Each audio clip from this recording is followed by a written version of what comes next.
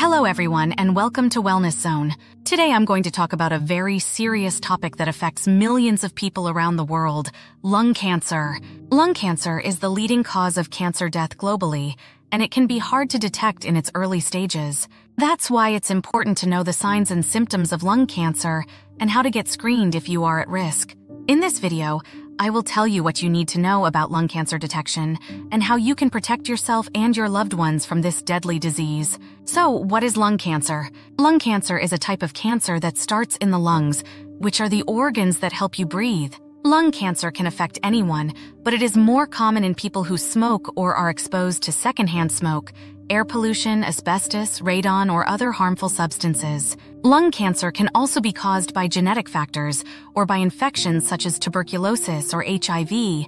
Lung cancer can be divided into two main types: non-small cell lung cancer, also known as NSCLC, and small cell lung cancer, also known as SCLC. NSCLC is the most common type, accounting for about 85% of all lung cancers.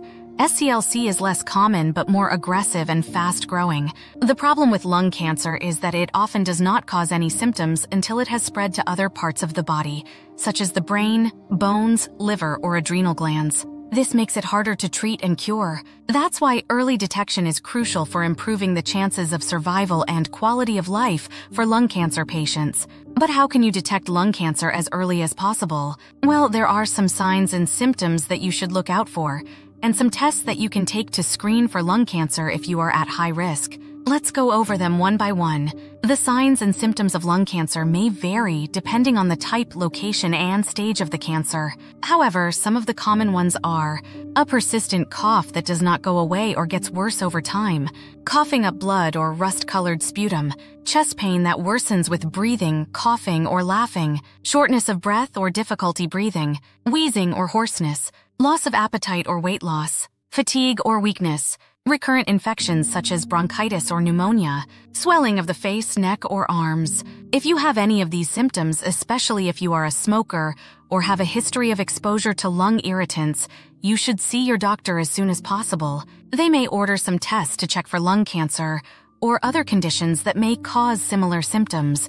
One of the most common tests for lung cancer is a chest X-ray, which can show abnormal areas in the lungs that may be tumors. However, chest X-rays are not very accurate and can miss small or early-stage cancers. That's why a more sensitive test called a low-dose CT scan is recommended for people who are at high risk of lung cancer. A low-dose CT scan uses a special machine that takes multiple X-rays from different angles and creates a detailed image of the lungs. This can help detect lung cancer when it is still small and has not spread. A low-dose CT scan exposes you to less radiation than a regular CT scan, but it still has some risks such as false positive results, overdiagnosis, and unnecessary procedures. According to the American Cancer Society, you should get a yearly low-dose CT scan for lung cancer screening if you meet the following criteria. You are between 50 and 80 years old.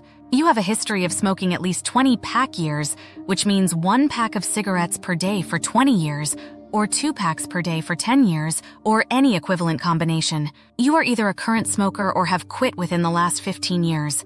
If you fit these criteria, you should talk to your doctor about the benefits and risks of lung cancer screening and decide if it is right for you. You should also be aware that screening is not a substitute for quitting smoking, which is the best way to prevent lung cancer and other diseases. Now that you know more about lung cancer detection, I hope you feel more informed and empowered to take charge of your health. Remember, lung cancer is not a death sentence, and early detection can make a big difference in your outcome and quality of life. If you have any questions or concerns, don't hesitate to talk to your doctor or a healthcare professional. They are there to help you and guide you through this journey. Thank you for watching this video, and I hope you learned something new today. If you did, please give this video a thumbs up and leave a comment below. Also, don't forget to subscribe to my channel and hit the bell icon to get notified of my new videos. I post new videos every week on health and wellness topics that matter to you. Stay tuned for more, and until next time, stay healthy and happy.